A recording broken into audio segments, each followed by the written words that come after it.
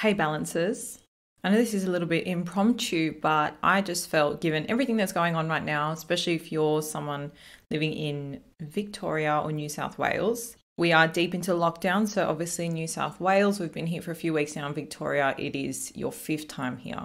And I know I've been a little bit quiet on socials this week, but I have had this gut feeling to sort of do a quick 5-minute episode on just my thoughts during the lockdown, because I feel like at these times we feel like our balance deserts us.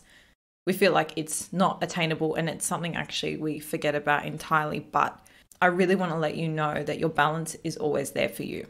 And I think this is a really important message to share in now more than ever. It's also a really important time. So like often we focus on our balance when like our work-life balance is out of whack. But when things like this happen that are beyond your control, I think it's a really great opportunity to explore our balance in a really raw way.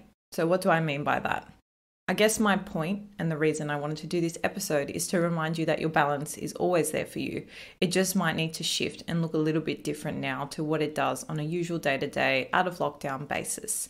And I think that doing this sort of episode now is really important for the whole balance theory, because this is exactly what we're all about. It's about surmounting and getting through the ebbs and flows of day-to-day life, whatever it throws at you. The point being, you can always find your balance. You just have to be open to the fact that it changes and it's going to look a little bit different depending on what life throws at you. So a couple quick things I just wanted to share that you might find is incorporated in what your balance looks like at the moment. You might find that these things are making it difficult for you to feel balanced, but I just want to share them in the hope that it empowers you to feel like you can still find that blue sky, that balance in and amongst all the craziness that's going on right now. So I was having a little bit of a think about some of the things that are really different for me right now. Some of the things that have really shaken my balance that I feel are maybe out of character, but upon further reflection, I can just see that it's just my body's way of conserving my balance, or my little piece of balance right now. So for me, this kind of looks like I don't really have the energy to text or call or Zoom people. Even if it's my family, even if it's my closest friends that I catch up all the time, I just find myself not like ignoring it, but I'm just not motivated to do them. And I probably won't organize them on my own accord. And I'm sort of like not keen, if that makes sense, which is a little bit strange for me because I'm normally quite a social person. But I read this fantastic quote. I think it was by Donna Ashworth. And it really, really made sense. I'm just going to share a little piece of it with you. It reads, "You're not imagining it. Nobody seems to want to talk right now.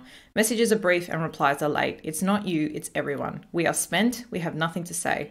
We are tired of saying I miss you and I can't wait for this to end." So mostly we say nothing, put our heads down and get through each day.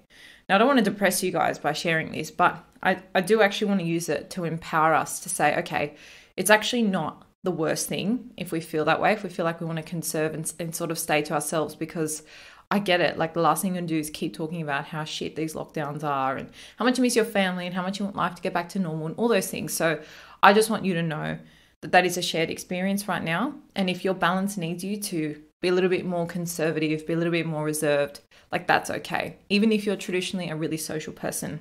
The second thing is if your current routine doesn't really look like a current routine. So I have absolutely felt this. I'm a regimented person in the morning. My routine is sacred to me, but there'll be days I wake up and I just need to sleep more. Or it's raining and I can't go for a walk, which is my predominantly form of exercise. So things like that, I feel like I haven't really had a routine, which normally when we talk about balance, we go on about how you should have like a great morning routine, or you should just have a routine, like your daily habits and stuff. It is okay if right now that really isn't within your reach. If you don't really have a routine at all, you've completely abandoned yours, it is fine.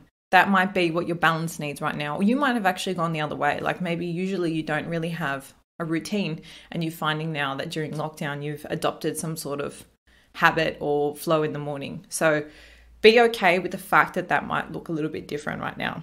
And the last thing I wanted to say, which is sort of in line with your routine, but a little bit different. Like if your daily habits have taken a back seat or if you've adopted new ones. So like I've taken up walking a lot more, and I feel like my routine in the morning of like training, showering, having breakfast, like those habits have sort of not really happened in sequence every single day. Like I'm sort of just taking every day as it comes, and I need to tell myself and remind myself, and I'm using this time to remind you in this platform that that is okay too.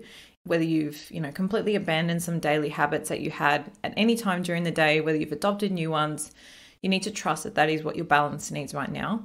And I just really wanted to jump on here and share that because I feel like we can be consumed with a lot of guilt when we abandon these things that are, quote, traditionally part of our balance. But this is just your reminder that this is a very unprecedented, strange time in life.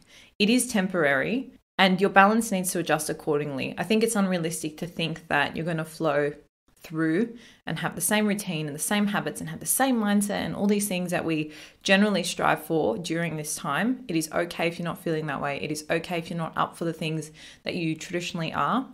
And just know that everyone's going through something different. Everyone's balance is going to look completely different. So don't fall into this trap of you should be doing all these things, or you've worked so hard to build up a meditation practice and now it's gone out the door. Like, you have to remind yourself that right now you need to conserve, and what you need may or may not look different. I mean, you may be going through this period and feel completely like your daily routine is fine and your habits are up to date, and that's awesome too. But if you're one of those people like me who feel like their balance just requires a little bit of a different thing right now, I'm just here to let you know that that's okay.